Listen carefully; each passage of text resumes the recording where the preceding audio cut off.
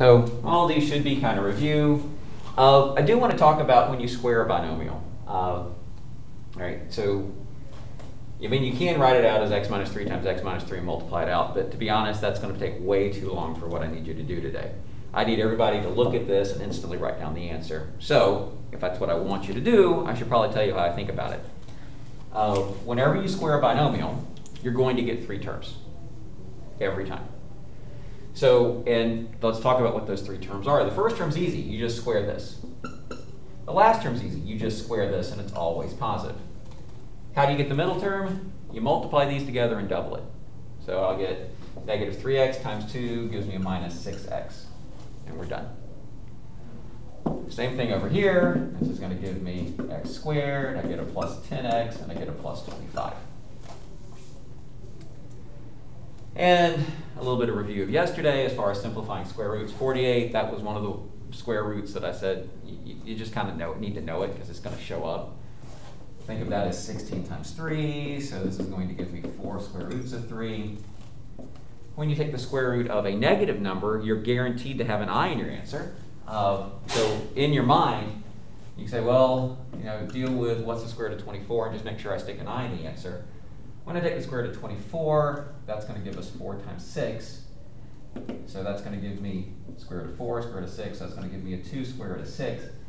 Now there's the issue of where do you stick the I? Because if you take a square root of negative, you've got to stick an I. To be honest, it doesn't technically matter. There's 3 places you could put it. You could put it here, you could put it here, you could put it here, right? And all of them are correct. The problem with putting the I at the end of the square root is sometimes you get sloppy and you take the square root of I, and you don't know how to do that yet, right? And also you're not really taking the square root of I. So how do you avoid that? Well, you put the I in front of the square root.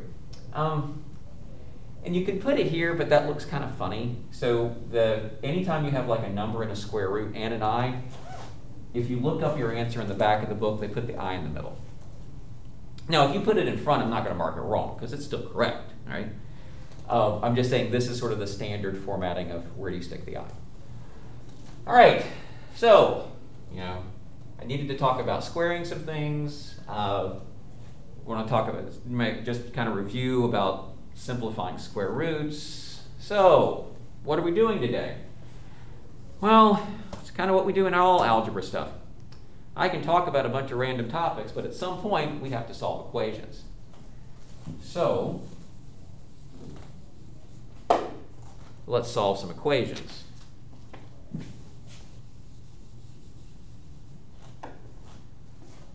So if I give you x minus 6 squared is equal to 31. So we need to talk about solving this equation. Now, for the most part, when you solve equations, your job is to get x by itself. And if I look at this, well, I've got a single x term, so I need to get x by itself. So now, what are we going to do to get the x by itself? I've got 2 things with it. I've got a minus 6 and a square. And if I want to get x by itself, the thing that's furthest away from the x, that's what I want to get rid of. So, so what am I going to do first? Take the square root, get rid of the square.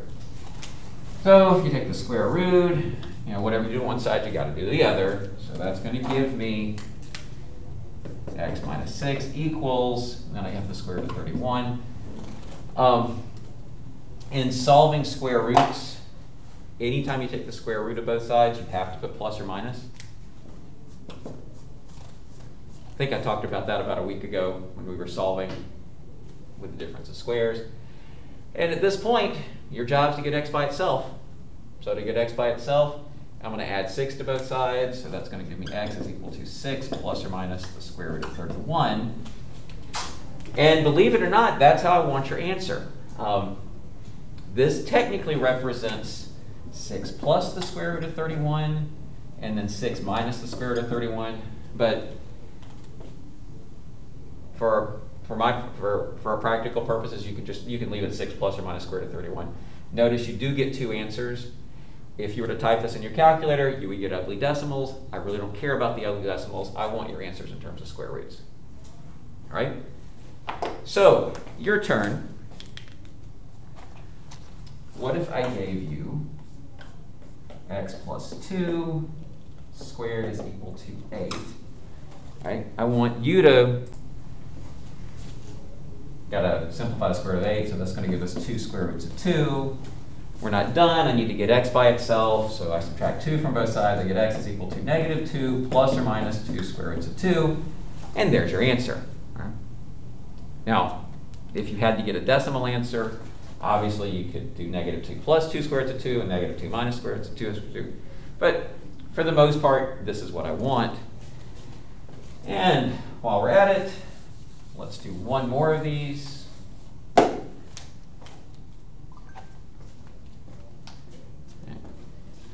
So what if I gave you x minus 4 squared is equal to a negative 20?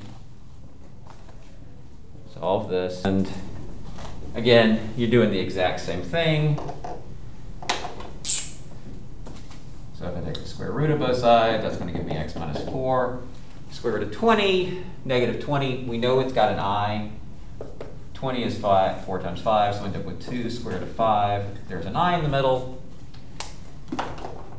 Sorry, also plus or minus, because anytime you take the square root, you got to put plus or minus. So now when you solve, we're going to get x is equal to 4 plus or minus 2i square root of 5.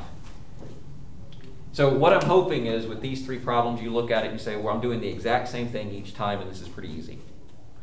Right? So as far as solving this type of equation, it's not bad, right?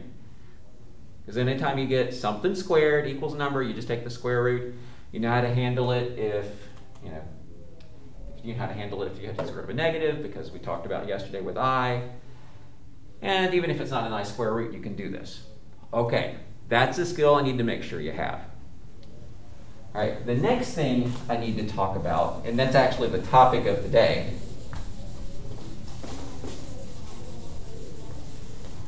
and the topic of today is something called completing the square. Right? And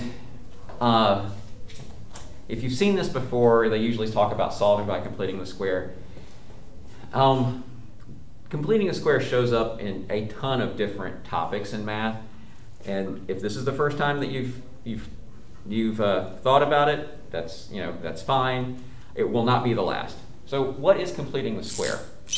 Well, that warm-up that I gave you, x minus 3 squared, that first problem I gave you, this is a perfect square. The reason it's a perfect square is, well, duh, right? It's squared, right? When you multiplied it out and you got x squared minus 6x plus 9, that is a perfect square. You know why this is a perfect square? Because it can be written as something quantity squared. All right? So when we talk about things being a perfect square, or sometimes just a square, it means it's either obviously a square, or it can be written as a perfect square. All right? So what is this idea of completing the square? Well, the idea of completing a square is I'm going to give you something, say x squared plus 10x, right? So I'm going to write x squared plus 10x. This is not a perfect square because it can't be written as a perfect square, right? So this is not a perfect square because we can't write it. It's missing something. Because if you think about, remember, like if I want 3 terms, if I have an x squared, an x, and a number, if that number is what it needs to be, then I can write it as a perfect square. And so this idea of completing the square is, our job is to figure out what goes here so this can be written as a perfect square. Right? That's our job. Right? And so how do we do it? Well, how we do this is we look for some patterns. So all about some patterns. So let's look at some patterns for a second. If I give you x minus 6 squared, right? That's going to be 3 terms, right? Let's say our first term is x squared, the last term is 36, and this term is a minus 12x. I didn't need to write that as small as I did. Now, what's interesting about all this is that all three of these numbers are related. What's the relationship between this number and this number? It's multiplied by 2. Multiplied by 2. What's the relationship between this number and this number? It's squared, right? Does everybody see that? So, like, even though they're three different numbers, they're all related, right? So if you knew one, you could find, like if I give you this one, it's pretty easy to find the other two, isn't it? Like if I just gave you another one, I said, all right, well, what's x plus 8 squared? Well, let's see, we're going to get x squared plus 16x plus 64 because we double it, right? And then we square it, right? So now let's go back here. What if I only give you one of the numbers, right? Well, the key to doing this is you've got to figure out what goes here. Now, if that's an x, that's pretty easy. We get an x here. Now, if you double it to get from here to here, what do you think this number is going to be? 5. A 5, right? Because if you double it, right, to go from back here to here, so we're going to make this, and it's going to be a positive 5. And if this is a 5, what's this have to be? 25. Guess what? We just completed the square, right? See, what I gave you originally was an incomplete square. It didn't have that third term. So to complete the square, we needed to add this number. Right? And how you found that number is you said, well, if I have this, I can figure this part out. And once I know this part, then I can figure this number. So let's try it again. Let's say I give you x squared minus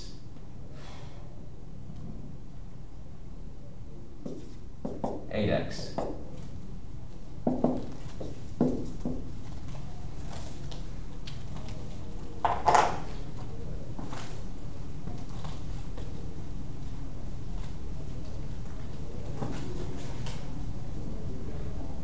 Okay.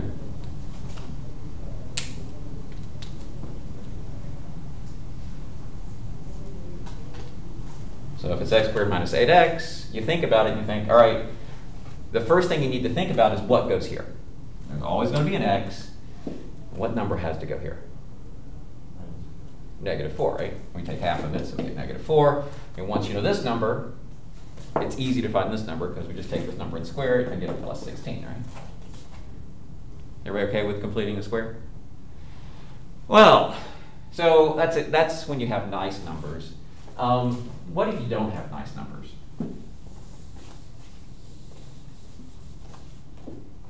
Now, what if I gave you x squared plus 3x,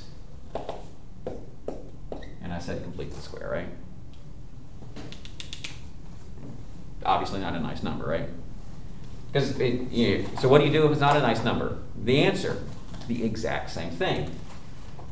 We're going to go through, and we're going to put an x, and you think, well, what's half of 3? 3 over 2. Keep it as a fraction. You don't want to get to decimals because squaring decimals in your heads can get very confusing, right?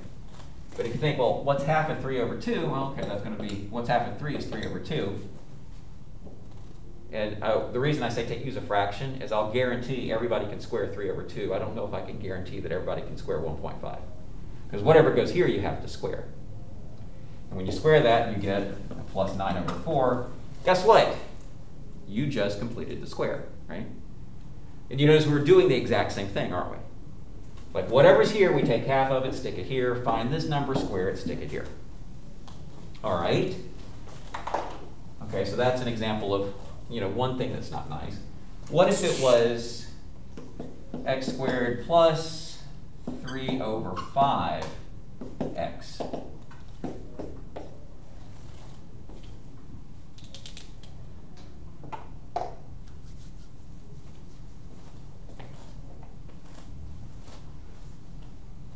Has everybody written it down? Now we're going to do the exact same thing. Like we're going to stick, okay, we're going to put an x here. We're going to take half of that, right? Like everything hinges on taking half of this. And so how do you take half of something? Well, you know what? What if I just wrote it out?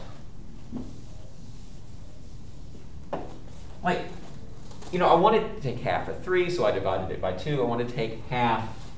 If I just wrote out half of 3/5, and we translated it, half is that, of means multiply, and then 3/5 is 3/5, right? And so what's half of 3/5? 3/10. Oh, okay.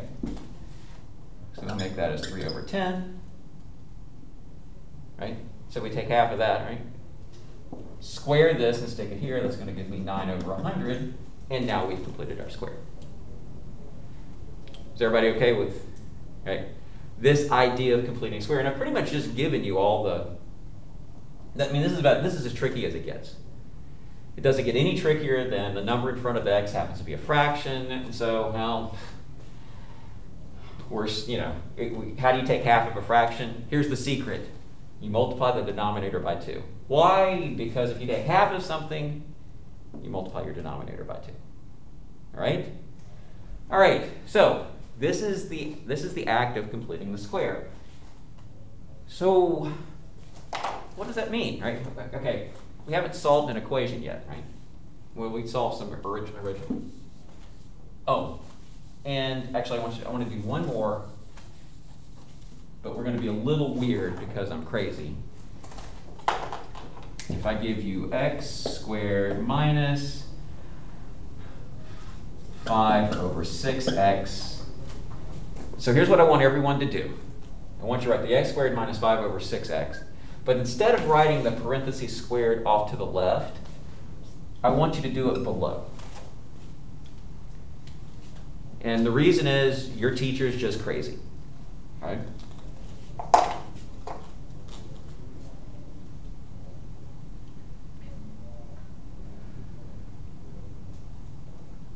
All right.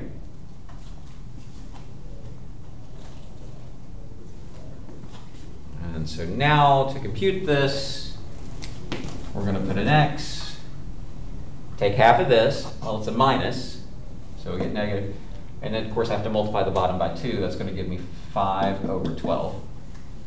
Right?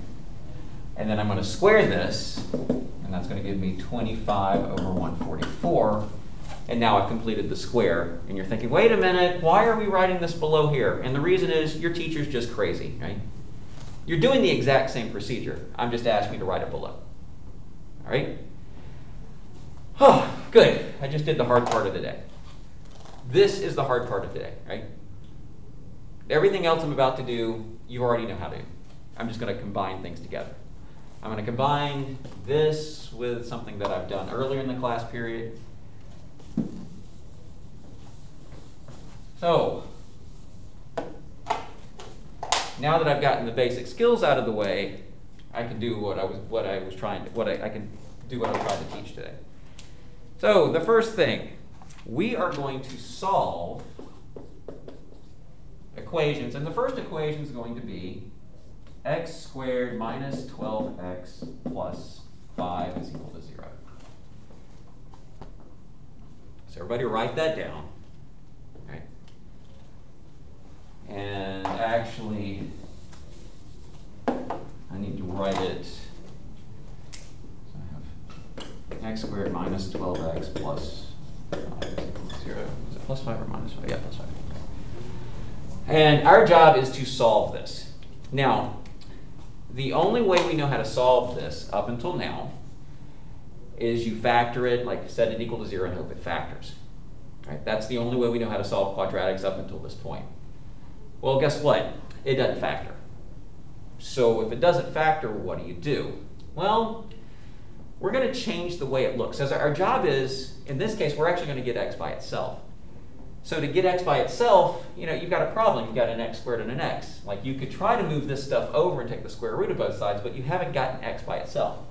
Right? When I say x by itself, you have a single x on the left-hand side, and that's the only place you see an x. And you can't just move this over. Although on tests and quizzes, people will try, you can't do it. Anytime you have an x squared and an x, you just can't move this part over and take the square root. It doesn't work that way. So we need to change the way it looks. And so, if you already know how to do this, then I'm boring you to tears, and that's fine. If you don't know how to do this, here's what I want you to do. What I want everyone to do is, I want the letters on the left and the number on the right. So when you write this, you say, well, I can't deal with this number, so I'm just going to move it to the other side. So I'm going to write this as x squared minus 12x. I'm going to leave a space because my math teacher's crazy, is equal to negative 5. All right, I'm going to give everybody a chance to write this. If this is the first time you've ever seen this, you need to write this. If you don't write this down, I'll guarantee you're not going to get it. All right, now, what we're going to do with these letters on the left, we're going to complete the square. And when I complete the square, I want this left-hand side to look like something quantity squared. So to complete the square, if this is an x squared minus 12x, what do you think is going to go here?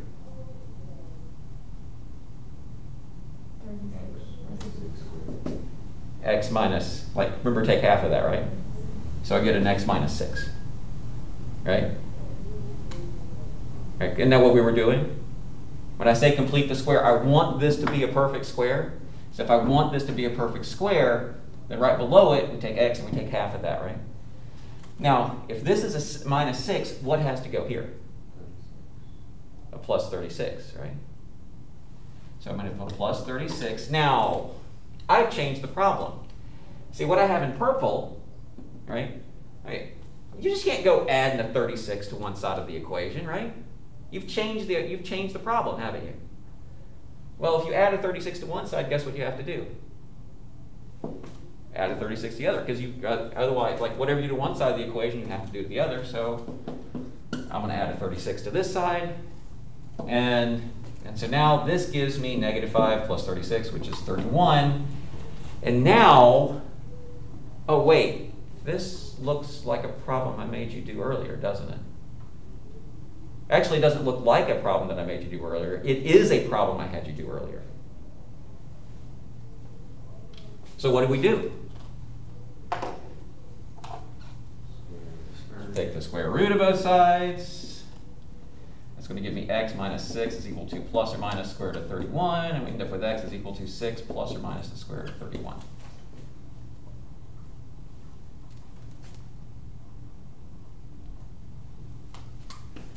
All right.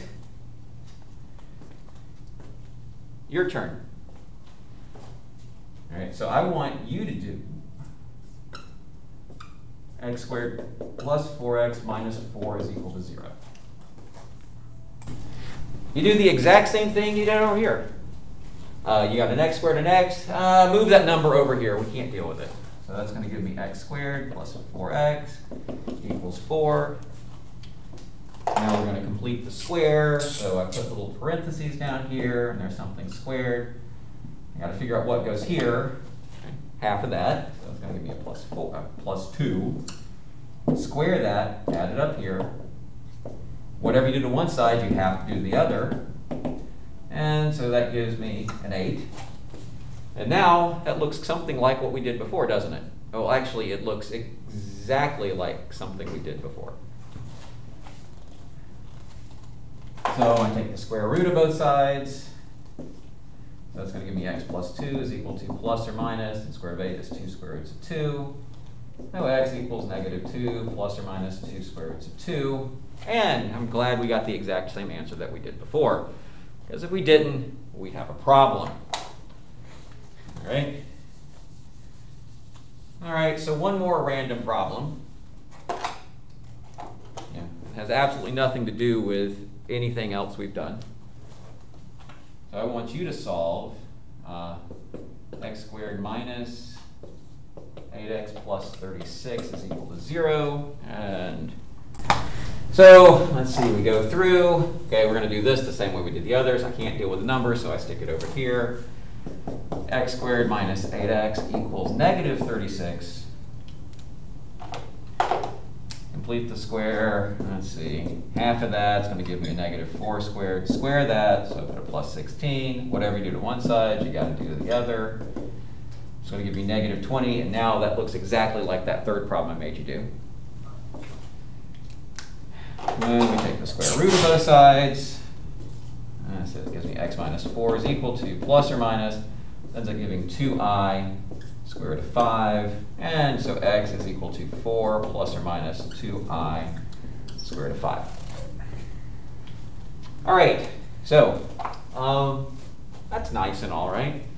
But, you know, what happens, you know, if it doesn't look nice? So these, I don't know if you noticed, but these three problems kind of work exactly the same way, right? I mean, we had a few things that were a little different. What if it looks like this? What if I give you 5x squared minus 6x plus 8 is equal to 0? So I want everybody to write that down, and then I have a very, very important thing that I need to say once you write this down. Okay? Okay, everybody ready? This is very important. I can get your attention. I don't know about the people virtually, right? I don't know if I can get your attention, but if somehow you can pay attention for this little bit, this is going to help you. All right? Here's the thing. You cannot complete the square with a number in front of the x. I'm going to say that again. You cannot complete the square if there's a number in front of the x. All right? I don't know if you noticed, but the previous three examples, there was, you know, a 1 in front of the x squared, right? As long as there's a 1 in front of the x squared, you can complete the square. You cannot complete the square with it looking like this. So then the next question is, well, what do you do? Well, you make it a 1. How do you make it a 1? We're going to divide everything by 5. Because that's what you're allowed to do. And so that gives me x squared minus 6 over 5x plus 8 over 5 is equal to 0. Now, I have a 1 in front, so now I can complete the square. Right? So how does that work? Well, let's see. I'm going to do this. And then I think, oh, well, actually, just kidding. Oh, shoot, I'm going to run out of room. I got to move that number over. Right? I got to do x squared minus 6 over 5x equals a negative 8 over 5. So, to complete the square, x minus, what's going to go there?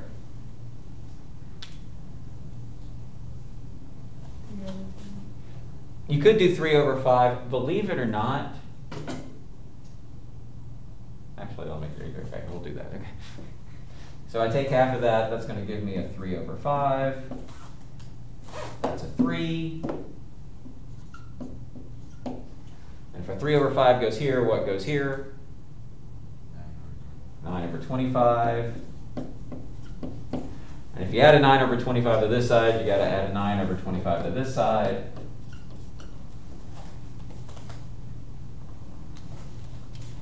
And this is where everybody kind of hates it. Sorry, you got to get a common denominator.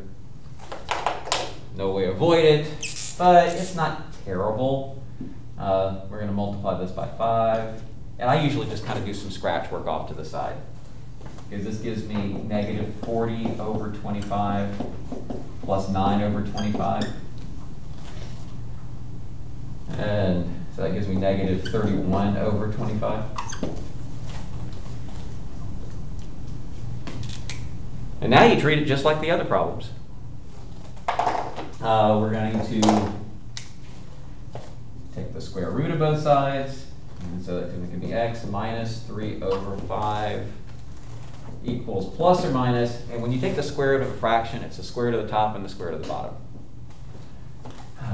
Square root of the bottom is just 5, so that's fine. Square root of the top, square root of negative 31 is just going to be I times the square root of 31. There's a negative, so I've got an I involved. And to write down my final answer, I'm going to add 3/5 to both sides. So this is going to give me x is equal to 3 over 5 plus or minus I square root of 31 over 5. And to be honest, that's as ugly as it ever gets. Right? your turn.